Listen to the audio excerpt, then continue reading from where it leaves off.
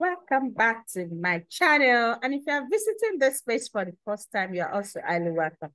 This is quiz time. We're looking at some structured questions that are related to the bony pelvis. I have done a lecture on the bony pelvis. You should go and check that lecture up before you take this quiz. And if you are able to select the correct answers, it sure means that you have capacity to attempt questions adequately that are related to the bony pelvis in any examination.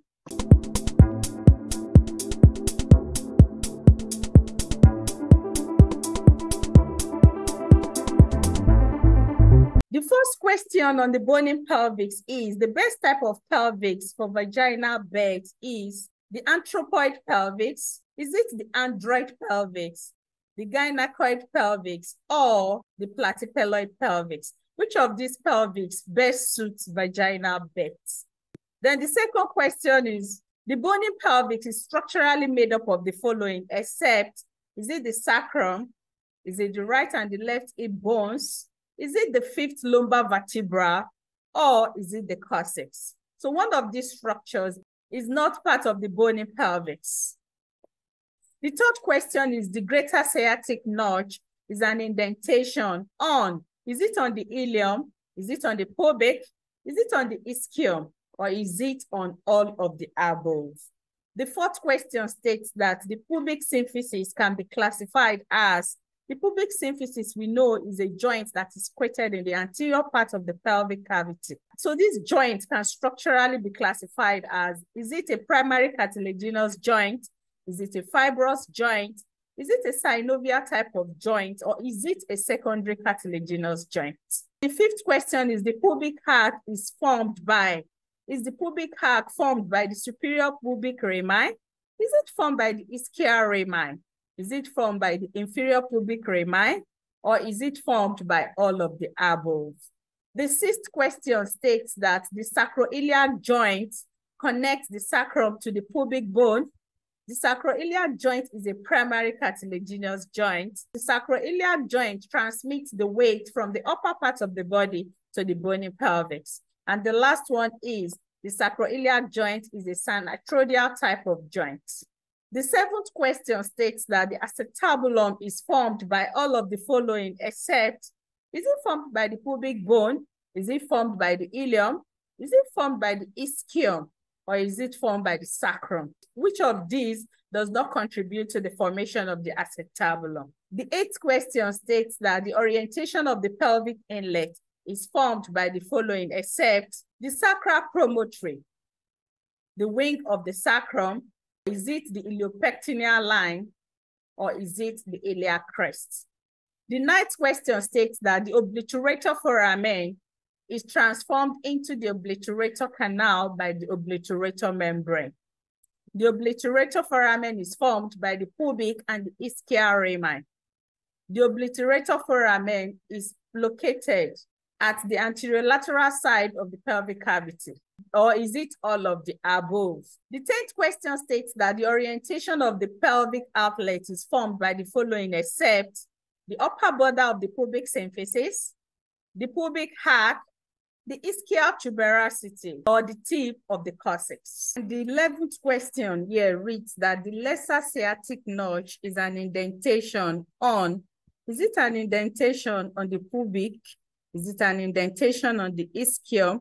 Is it an indentation on the ilium? Or is it an indentation on the sacrum? The 12th question reads that the bony alignment of the obliterator foramen is formed by, is it formed by the superior and the inferior pubic rami? Is it formed by the right and the left ischial rami? Is it formed by the pubic and the ischial rami? Or is it none of the above?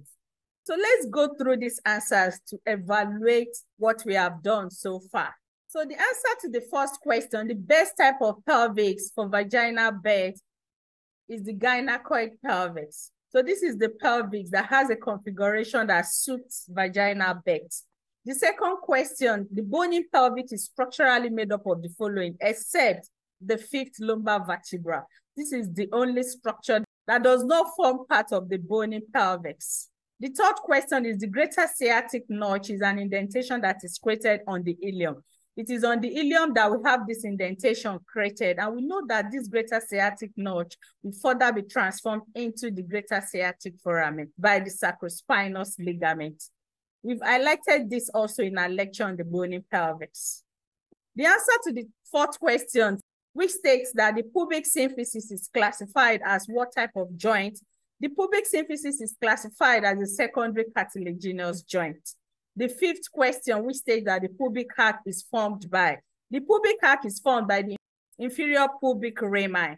So this is the correct answer out of all the listed. The sixth question, the sacroiliac joint.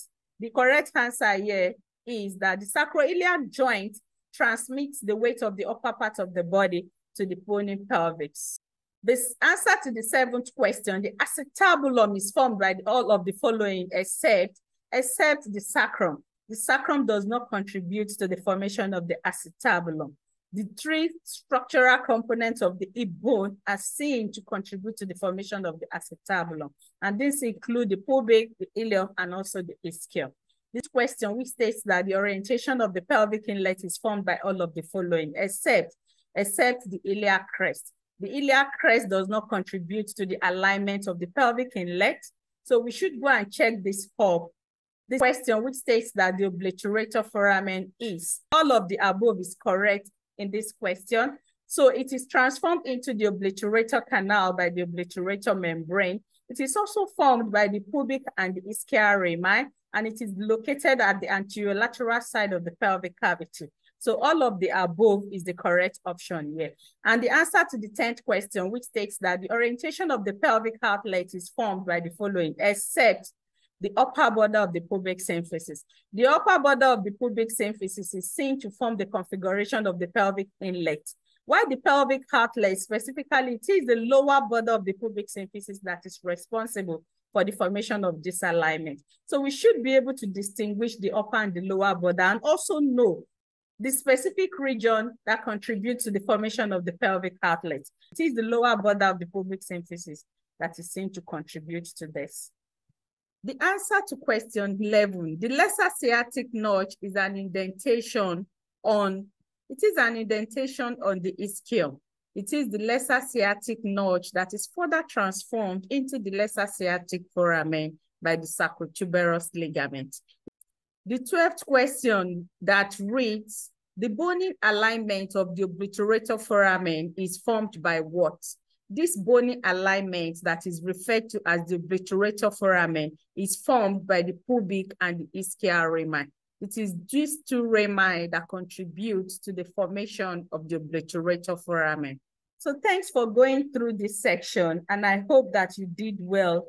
Let's have your grades in the comment section.